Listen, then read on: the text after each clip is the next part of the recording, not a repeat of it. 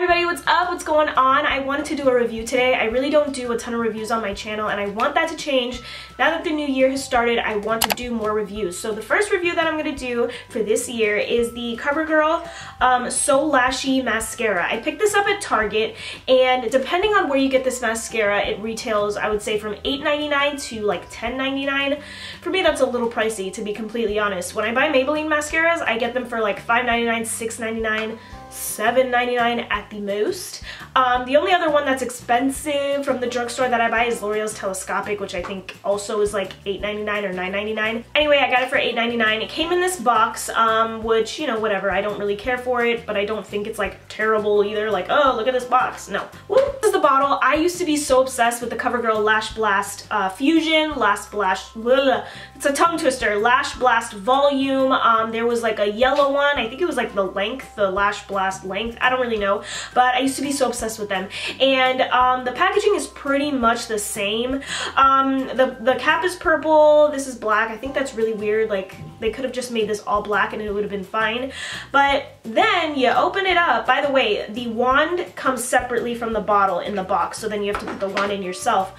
But the wand, I'm just gonna get into it. I feel like Covergirl was like, okay, we need to come up with the craziest, most different wand in the whole entire world. Like, we need to come up with something that's just so different, which I totally respect. I get it. They want to be innovative. They want to be different, but I feel like this is just too different and too crazy. I'm not a fan of the wand at all. I feel like it's too big and it's so weird. Like, I would really like this mascara if it was just a typical wand, just like that. The bristles are rubber. I like the fibery bristles better, even though my favorite mascara, L'Oreal's Telescopic, has rubber bristles. Makes no sense, but I do prefer the like fibery ones. This wand is just so crazy, and I have very small eyelids. I have very small eyes, so I tend to get this everywhere. I tried this mascara out for, what was it? I bought this and I was like, you know what, I'm gonna do a review on this. I bought it and I used it straight for 2 weeks. I wore it to work straight for 2 weeks. I did not use any other mascara, so I feel like I have a good idea. So that was the wand. This is the packaging. I'm gonna go on to the Covergirl website and just share with you guys what they say. And actually on the box, it says here, it's a lash finder, bold, sexy lashes for all lash types. On the side it says sexy for all lash types, curly, sparse, or straight. On the back it says it's easy to remove with soap and water, suitable for contact lens wearers, apply with the brush side. It's pretty much it that it says on the packaging. Now on the website it says bold, sexy lashes for all. Get the bold, dark, voluminous lashes you've dreamed of with Covergirl So Lashy Waterproof Mascara. Our 3-in-1 brush shapes, molds, and builds lashes regardless of your lash type, while the specialized ball tip gets the corners and hard to reach lashes. It's the perfect mascara for any occasion. Also available in original non-waterproof formula. I don't wear waterproof mascaras ever. I hate them. So yeah, and it retails for $10.49 on the Covergirl website. I feel like I covered all of like the facts. We went over the packaging. We went over what the box said, what Covergirl says. Now it's on to my opinion. I'm gonna go over how I apply the mascara first. I know you're probably like, Katie, there's only like one way to apply mascara. What are you talking about? But because this mascara wand is just so crazy and big, I use mainly the ball to get in the inner and outer portions of my lashes. I will use the middle of the wand to just get right in the middle of my lashes, but that's pretty much it. And I typically I really want to just use the ball the whole time because I don't want to get mascara everywhere.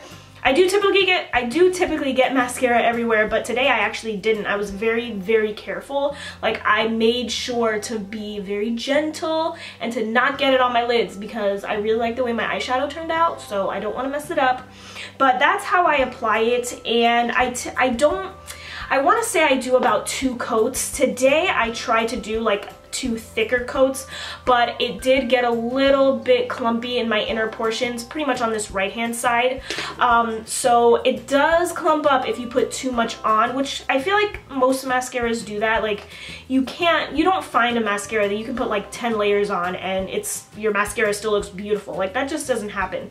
So it does clump up after a while, and I feel like this mascara gives a lot more volume than length, and I like length so much more than volume. I'd rather have have very long lashes than like a million lashes. It is more of like a volume mascara, which I think is what it mentioned on the website. Yeah, voluminous lashes. So it's saying that it gives you volume, and it really does. I feel like my lashes do have a lot more volume than, you know, I typically do. Like, it gives a lot more volume than my L'Oreal Telescopic, but it doesn't give as much length, which is fine because it doesn't say that it gives you a ton of length.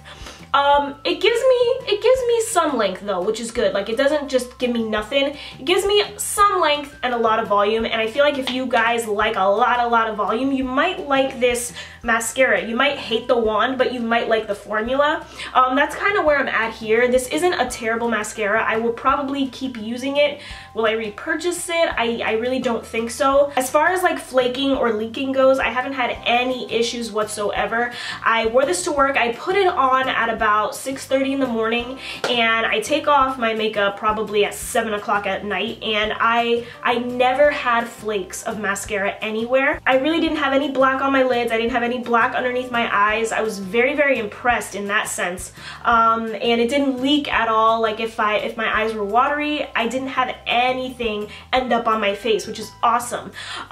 Which, something else that I want to mention, when I take this off, it says here, easy to remove with soap and water. That's totally true.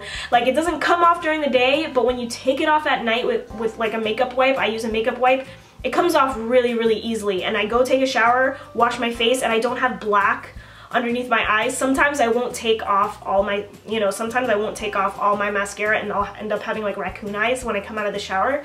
Nothing. Like, this comes off so easily. This mascara does have some pros and cons. I'll just go over them really quickly. Pros: doesn't flake or leak, lasts all day. It gives a ton of volume. On the other hand, the wand is just a little too big and a little too crazy for my liking, and I just wished it gave me a little bit more length, but I can't really hold it against this mascara because it doesn't claim that it gives length. Another thing that I'll mention is that a lot of product ends up on the ball of the mascara wand. That doesn't bother me too much because I literally just clean it off and then I'm good to go, but I feel like some people might say like a lot of product builds up on the wand. I feel like a lot of product does build up. There's hollow little slots here. I feel like I mentioned that earlier. A lot of product kind of builds up in there because now I can't even see it. Before, when you first get it, you can see right through the mascara. Now it's just has a ton of product in it, which you can't really prevent, but, you know, Covergirl, should you have put those hollow slots there in the first place? I don't really know. So I think that's pretty much it. I think I've covered all my bases. If I've forgotten any points, I will leave it down below. But overall, I do give it a thumbs up. Not 2 thumbs up. Thumbs up. It's not what I look for in a mascara, and the wand is just a little bit too much for me. Like, I respect Covergirl's idea of just being very innovative and different. I do, I really do. I just think it's a little too different and a little too crazy, you know what I mean? They could have toned down the wand a little bit. But other than that, like I mentioned, if I forgot anything, look down below in the description box. If you have tried this mascara and you really like it or whatnot, let us know down below. I feel like if you love volume, you might really like this mascara. If you can get past the wand, I think you'll really like it. So that's all that I have to say. Thank you guys so much for watching. I really appreciate it. I hope everybody has an awesome 2017. I will see you in my next video. Bye.